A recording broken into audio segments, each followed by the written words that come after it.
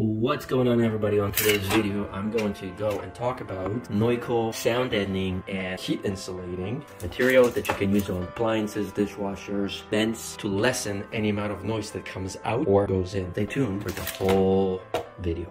So I'm gonna blow your minds, guys. This is sound deadening material. We picked this up for two reasons. We have a dishwasher and we wanted to make this dishwasher completely silent. And I'm telling you, when you turn this on, you absolutely don't even know it's on.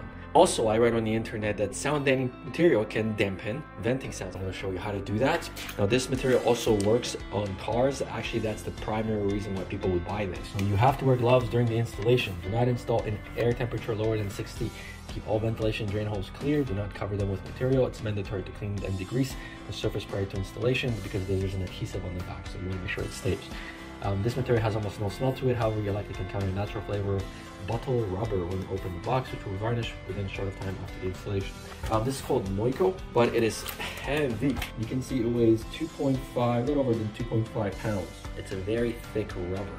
A lot of people also use this in RV. If you have a hole or something in an RV at the very top, you could use this to seal it. It's also obviously weatherproof and waterproof. So let's go and cut a little sliver. So the first thing is we're gonna align this, and this. Now you do want to make sure that however you do this, you'd still be able to put the vent in. Not hard to cut these. You can cut these with regular scissors. I just don't want dull lines.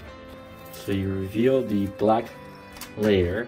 Well, it is extremely sticky, so it sticks very good and it conforms as well. All right, so we're on our last piece. If you want to only go to about here, sure. 2 vents out of 1. You really want to do good coverage, as in go all the way down almost to the 2nd floor.